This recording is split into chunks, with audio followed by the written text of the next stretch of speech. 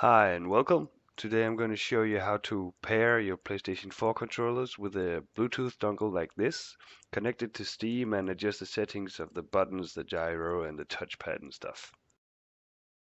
So the first thing you do is you plug your Bluetooth dongle into your computer. Once you've done that, there should be a symbol down here, your Bluetooth symbol, showing that it's connected. Then what you do is you hold in the PlayStation button and the share button for about 3 seconds until you get a flashing light looking like this.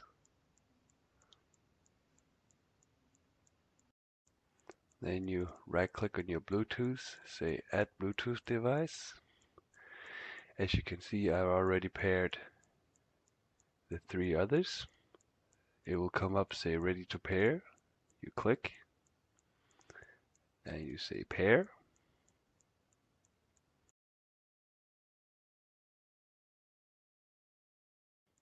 It's pairing.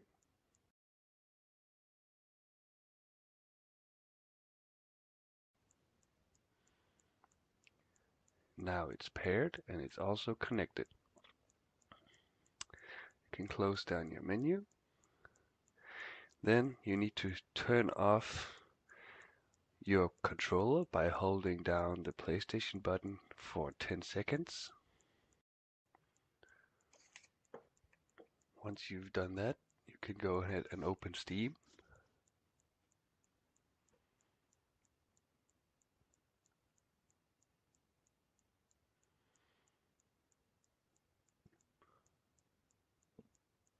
Once you're in Steam, you go into big picture mode.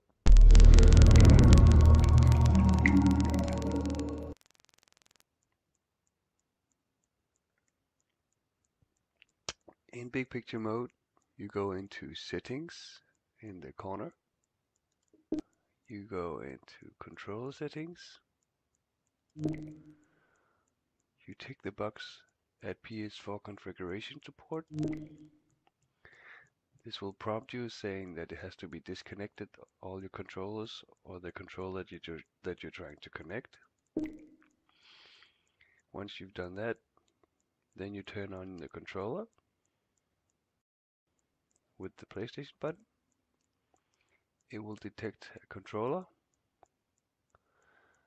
I have already had this one connected before, but if you haven't had connected before, you choose down here, detected controllers, and you should get the chances to choose your preferences.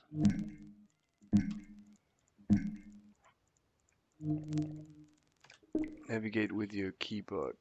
In the preferences, you'll be able to adjust the name of your controller, the rumble on and off, the color, the brightness of the light, and the saturation of the color. Then you press submit to save your controller's IP address to your Steam account. So if you connect it to, let's say, your laptop, the same controller, it will have the same preferences next time you use it there. I'll press cancel because I've already set mine up before. Once you've done that, all you need to do is do the same thing to the other controllers. I'll now turn on my remaining 3 controllers. They will pop up there and they have all been saved before. Give it the names they have.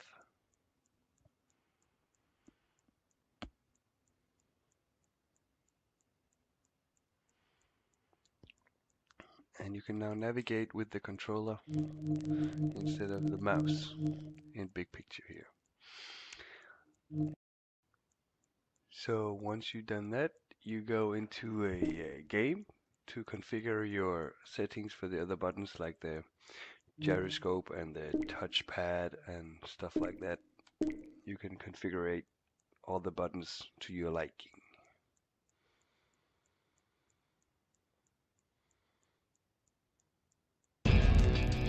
Once you're in the game, you press the PlayStation button. In here you go into controller configuration, and in here you can choose any button you want and change it. We can take the gyroscope here, style input, and you can choose it to be a mouse or any of the options down here. You can also go up to your the mouse pad. You can split it into two different fields, so you can just have it like one big touchpad thing, and have it whatever you feel like. That's it for today. Thank you for watching, and give it a like if it helped you. Bye.